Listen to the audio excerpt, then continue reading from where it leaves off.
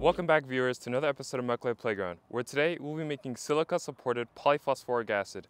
Now this is an amazing catalyst because it has one of the highest concentrations, if not the highest concentration, of free acidic protons. This ability allows it to do tremendous things, such as acylations, esterifications, alkylations, isomerizations, transalkylations, condensations, cyclizations, and a whole host of other reactions. I would dare say this catalyst is better than aluminosilicate zeolites because it's easier to make and it's more acidic. So today, I'll show you how to do it.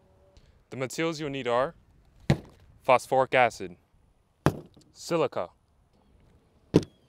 a hot plate that can go up to 716 degrees with a magnetic stirrer, glassware, and finally, an old can. The first thing we need is 60 milliliters of phosphoric acid.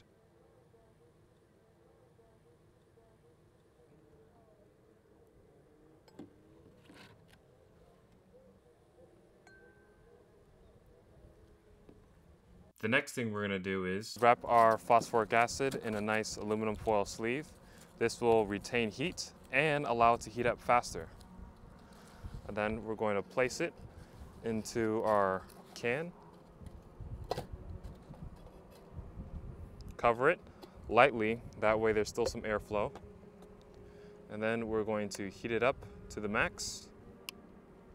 And we're going to keep it like this for 24 hours. And we're going to see how much it condenses. 24 hours later, let's see how our phosphoric acid looks like.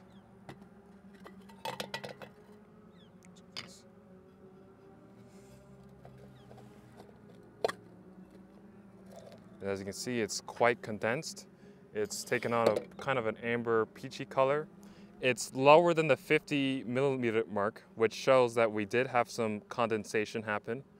And we now have polyphosphoric acid, but we're not done yet.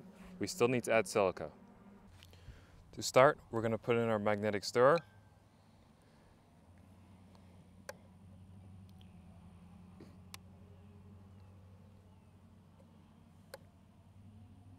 Upon realizing that my syrupy polyphosphoric acid solution is way too thick, we're going to have to do this manually because the magnetic stirrer won't stir through that thickness.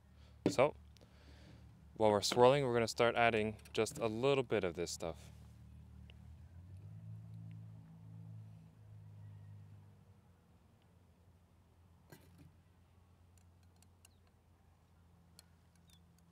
Yeah, I could already feel the thickening.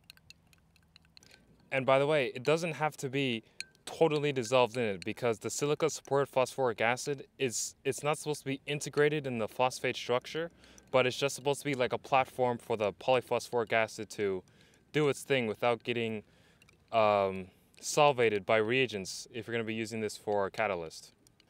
After some time, as you can see, our phosphoric acid is kind of like this gloopy, almost gelatinous thing.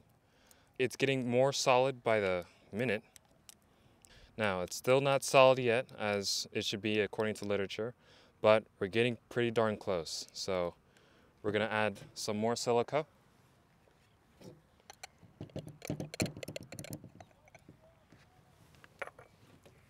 And we're going to continue stirring.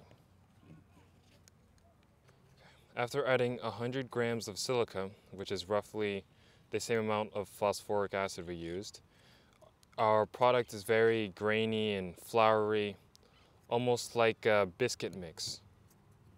And you can see the granules. Let's see if I can pick one up. See, it's not sticky. It's not sticky anymore. There's no more there is phosphoric acid, but it's not effective because it's all integrated with the silica. Look, you can shape it, mold it and stuff.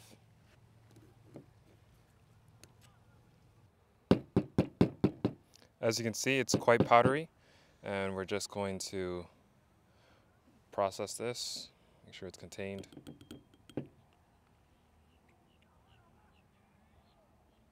how fluffy it is. Very fluffy.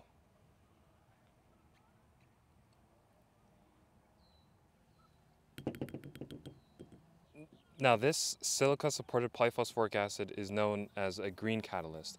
It doesn't use poisonous metals like aluminum chloride or ferric chloride or any of those other hard salts, especially the chromium and manganese. Also, it's very hard to poison this catalyst, meaning it's very hard for reactants and solvents to be integrated into this and you lose your catalytic ability versus palladium on carbon, which can be very easily poisoned, and many of those other catalysts that use noble metals.